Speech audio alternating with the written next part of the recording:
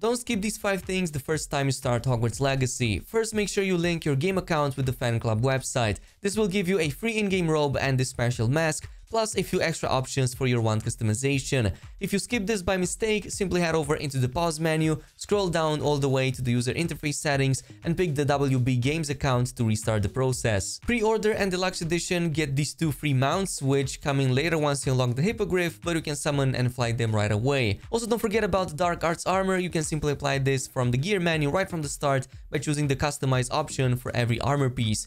Deluxe Edition owners will also get a free Dark Arts arena accessible close to the entrance in the Forbidden Forest. This will let you test even the skills that you haven't unlocked yet. Finally, if you're a PlayStation user, you've got a free mission in Hogsmeade a bit later, plus this really awesome shopkeeper armor and the liquid luck potion to reveal all hidden treasures.